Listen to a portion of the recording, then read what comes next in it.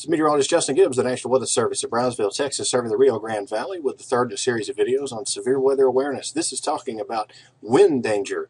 We issue severe thunderstorms warnings in the National Weather Service when thunderstorms begin producing large hail.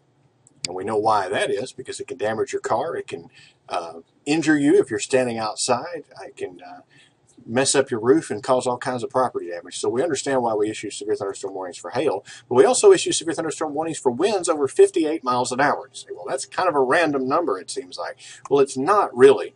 58 miles per hour, or 60 miles an hour roughly, is the threshold at which we begin seeing damage occurring in the community. So we'll have trees and power lines knocked down. Unanchored mobile homes can be destroyed at that wind speed. Shingles and roofing material can be damaged, and sidings and outbuildings can be damaged. And what's dangerous about power lines and trees falling, it's not necessarily the property damage that can occur, but it's that those trees and power lines can fall on you. If you're standing on that sidewalk there in the center of that image, that would have been a terrible place to be when this storm came through. It can also fall on your home. It can come in through your window or fall on the edge of your roof, and it can fall on your car. And that's actually one of the most common ways people are killed in wind speeds of 55 to 60 miles per hour, is that they're driving and a tree or a power line falls on their car, comes through their roof or windshield, and then injures or kills them. So that's why we say don't be out driving in a severe thunderstorm, because for one, it's very hard to see, but second, the things can fly or fall and hurt you inside that car. You get into stronger winds, and then sheds and outbuildings start to be damaged or destroyed. The roofing material, or the roof entirely, can come off of anchored mobile homes, and then roofing material can be removed from stronger buildings at 70 to 80 miles per hour. At 90 miles per hour and greater, most mobile homes, even those that are tied down, can be significantly damaged or destroyed. Hail and other debris can be driven and knock your skylights out or exacerbate existing damage like it did to this Starbucks, and that was from McAllen in 2012 that was sandblasted by 45 minutes of baseball-sized hail driven by 90-mile-per-hour winds. Widespread damage to roofs can occur, and that's dangerous if you're standing under that roof, because part of it may fall on you at 90 miles per hour. And then we also obviously warn for tornadoes.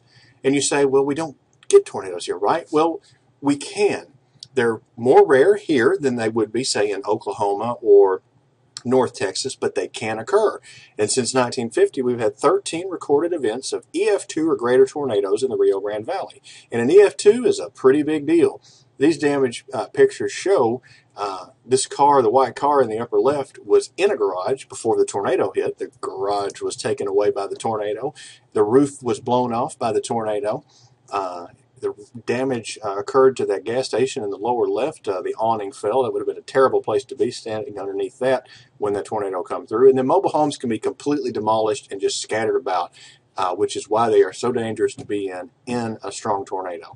And why do we say, well, be in that interior room in the lowest floor of your home?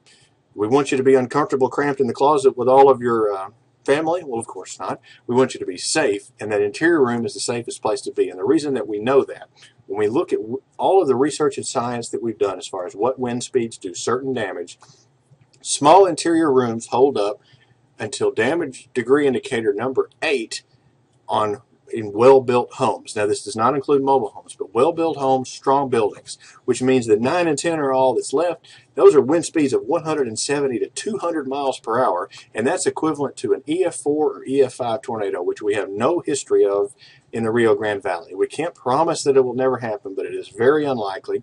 And what that means is if you're in an interior room on the lowest floor away from windows, you're basically set to handle anything the Rio Grande Valley is going to throw at you. So that's why we tell you to move to an interior room. Another reason is if you're not in that interior room, the roof starts to come off of even well-built homes at 80 to 90 miles per hour, and you can get broken glass and doors and windows. Things can be sent through those windows. So if you're standing by the window, not only can you be struck by lightning close to the window, but you can have material come through that window, break that window, and damage or injure you, or worse.